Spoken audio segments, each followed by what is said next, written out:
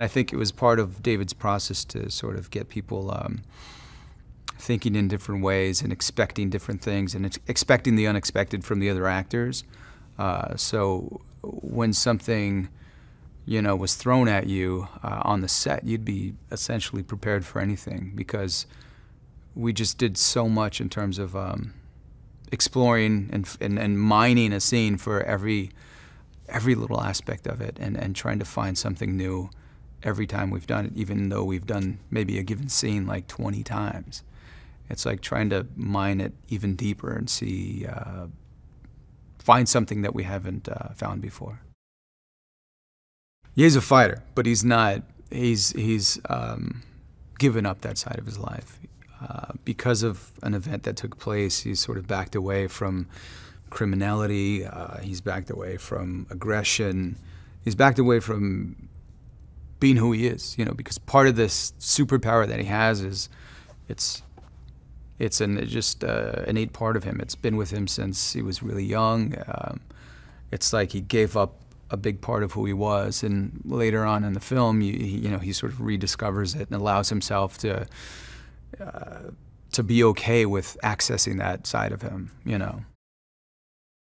The idea is that the character, you know, was born in LA, and he grew up around this like gang culture and spent time in prison, and so that was like a large part of where the look came from, you know, a very sort of classic like gangster cholo kind of based look, which is I think it's, you know, taking what was in the new 52 version of Suicide Squad and kind of where the direction they took the character in that newer version, and it was like, you know, sort of taking that, but taking full ownership of it and kind of creating something a little unique.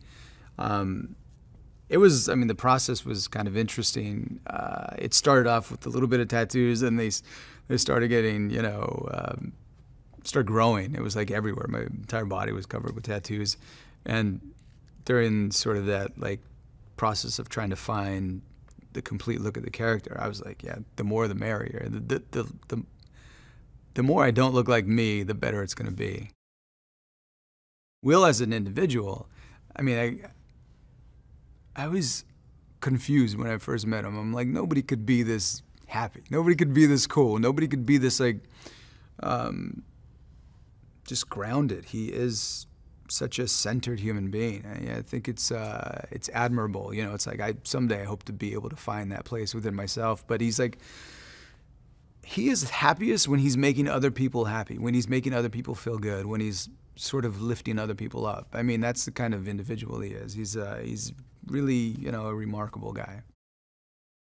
Independence Day Resurgence has been given a $200 million budget, $125 million more than Independence Day 1, which had a $75 million budget and had a box office result of more than $800 million, making it the highest grossing movie of 1996. Click here for more cool videos. Thanks for watching.